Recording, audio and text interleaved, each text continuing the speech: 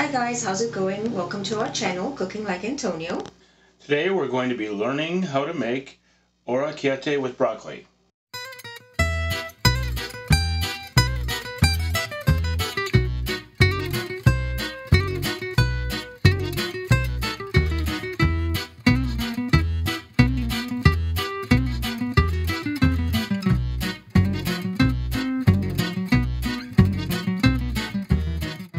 Okay, so we are going to go ahead and get started. First, we are going to cook 450 grams of fresh or frozen broccoli. We are bringing the broccoli to a boil in salted water, and we are going to cook that until it is nice and tender. And it seems like it's nice and soft, so I'm going to go ahead and drain it.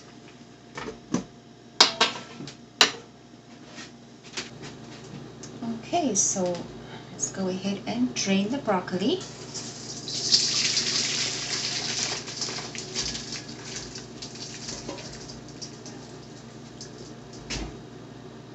And as you can see, that is pretty hot, so I'm going to allow that to cool down before I try to chop that. So the broccoli has cooled down enough. It doesn't feel that warm to the touch. So I'm going to go ahead and chop this finely. And we're just going to cut it into little pieces, just like that. Okay, and as you can see, we've chopped this nice and finely. There are no big chunks in there. I'm going to go ahead and put that into our bowl.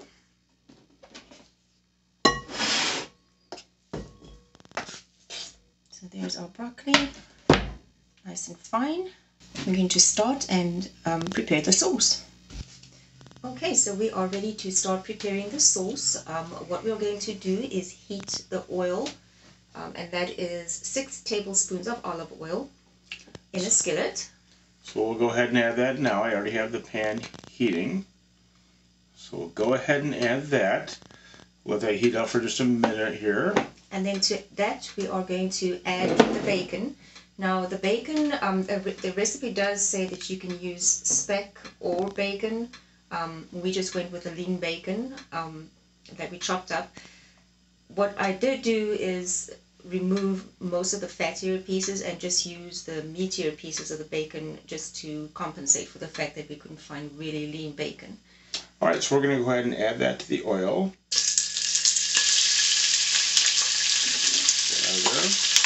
And then we are going to fry that until it is brown and crispy.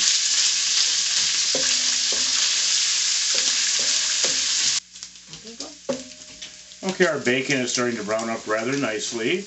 We're next going to add the garlic, but before that actually I'm going to add just a little bit of water to kind of prevent the garlic from burning. We don't want it burned. And slowly put that water in there.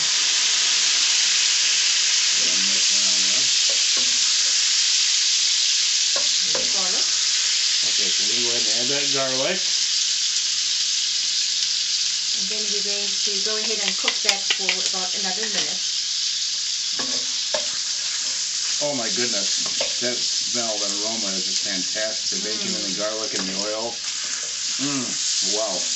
If it turns out as good as it smells right now, we're in for a treat.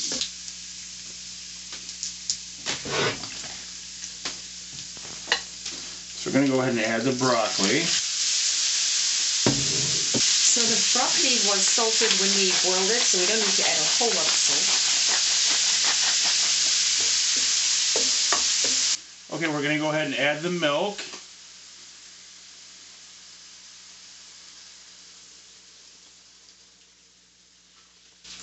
Alright, Then that step. Then that's just going to cook while we keep stirring it until the sauce is nice and smooth. Okay, we've had this cooking now down for a few minutes. It's starting to get a nice thick consistency. It's starting to look like a very nice sauce. I think we're just about ready to move on to the next step. Okay, and that's going to be to boil the pasta. So the pasta that we're using is a little bit different than what we're used to. I'll go ahead and show that. Those are the shapes. Yeah. So we'll go ahead and cook the pasta, and then we'll put everything together. okay, our pasta is ready now. We're going to go ahead and add that to our sauce.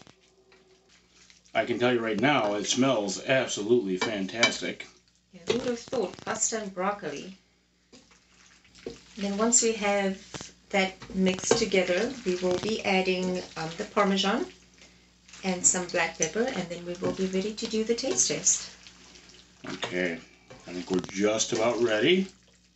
Okay, and then we've got our grated fresh Parmesan cheese there. So go ahead and add that. Just kind of spread it around a little bit. And that is 50 grams or 2 ounces of Parmesan. Okay, go ahead and mix that in. And to me, this would have been a strange combination if you would have just told me, but actually it looks pretty darn good. We are going to go ahead and plate that up and get ready to do a taste test. And we'll give you an honest review of what we think. Mamma mia! Okay, we're going to go ahead and do the taste test. It looks great. It smells great. Let's find out if it is great.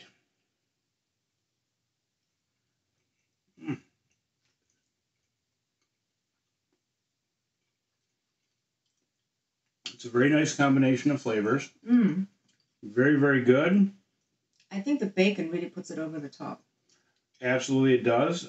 They all work together as usual. Antonio hit a home run with this one, I would say. For our first attempt, I would do this again. Absolutely. Okay, guys, until next time, we're saying goodbye. And as usual, I'm eating. Enjoy. That's good.